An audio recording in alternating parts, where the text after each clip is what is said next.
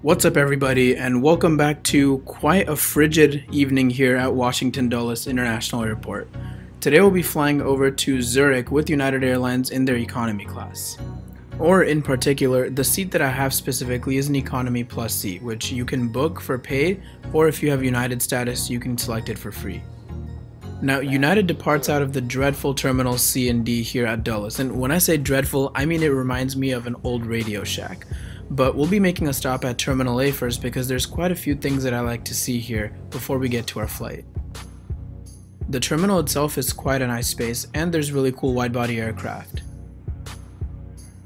But one of the main reasons we're at Terminal A is so that we can use what is personally my favorite lounge at this airport.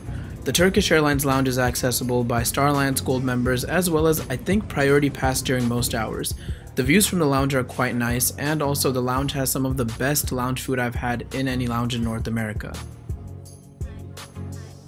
With all that said, this video really isn't about the lounge, so after a quick drink, some food, and a little bit of holiday cheer, it's time to head over to the dreadful building that United is proud to call their hub. There's two ways that you can get from the A concourse over to the C and D concourse. The most practical way is by train, but if you're crazy enough, you can make the walk. By the time I had arrived at my gate, boarding had already begun. United's boarding process can be quite complicated if you're seeing it for the first time, so I'll try and break it down and make it simple.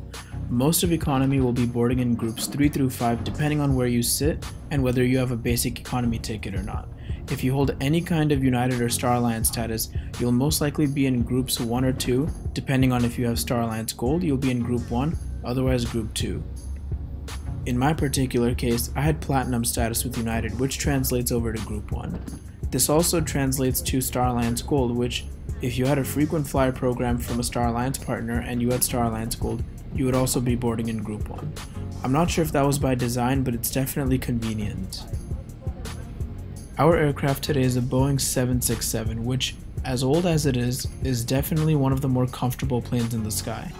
Economy class still boasts a regular 232 layout, which I would say is probably the most cozy way to fly. Boeing 787s and 777s are 333 and 343, which definitely means a lot more tightness for window or middle seat people, but in the case of the 767, that simply isn't a problem.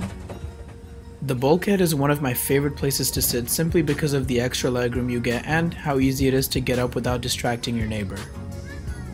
As far as amenities go, you get one of those pillows that you can kind of tear in the middle and use it as a neck pillow. It's not exactly my favorite design, but still decently usable. And you also get a blanket that's relatively thin, but keeps you warm enough on this flight.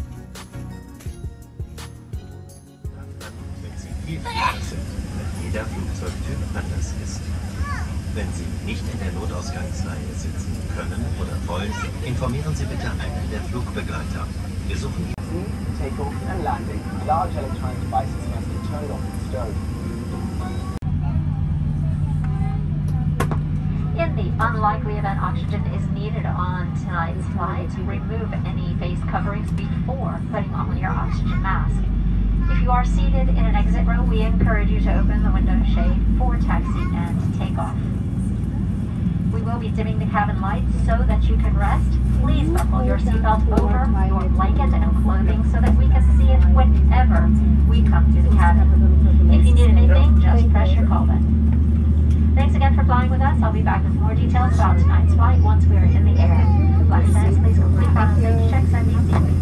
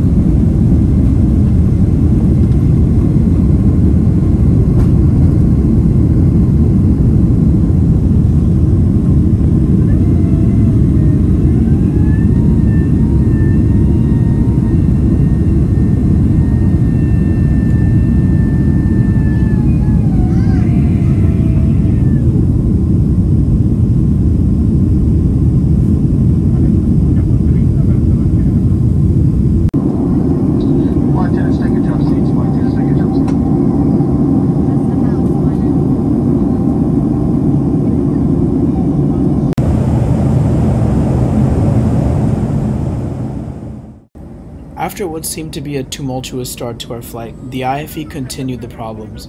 What I consider to be usually one of the most responsive entertainment systems in the sky, the IFE was being rather glitchy with me today, but I promise normally it's really good.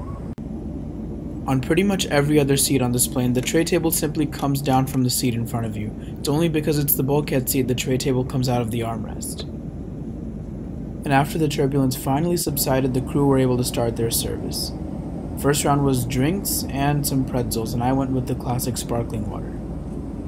Shortly after the first round of service, some of the crew offered to reset my entertainment system, which was really kind of them. And surely enough, within a few minutes after restarting, my system was up and running and fully responsive. Finally, about 2 hours after departure, we finally got to get to our main meal. The options were non-veg and vegetarian, and I went for the chicken option. Now, one thing that I always find funny is that for a country that serves excessively large portions, the airlines do it the opposite. The food tray was actually quite small. But for what it's worth, even though the main course looked like it was just thrown together, the chicken was good and the quinoa was also quite good. Overall, an enjoyable, tasty meal. Some of the other things on the tray included an excessively sweet milk cookie, a bread that was as hard as a grenade, and a salad that's pretty much the same dry rubber that United's always been serving. The meal was okay for what it's worth, but nothing special. And shortly after that, the tray tables were collected and the lights were shut. After a couple hours of sleeping, the crew came around with breakfast, and the size of this thing wasn't even the most disappointing part. It was a complete sugar bomb, and I could not stomach eating more than a couple bites. For the rest of the flight, we were pretty much just flying over small villages in France and watching the sky slowly get more and more light as we approached Zurich. As far as the whole flight goes, United gets the job done. Comfort is the first most important thing to me, and the 767 is one of the most comfortable ways to fly. Doesn't matter which cabin you're in, it's all comfortable. But with that said, the food is just okay.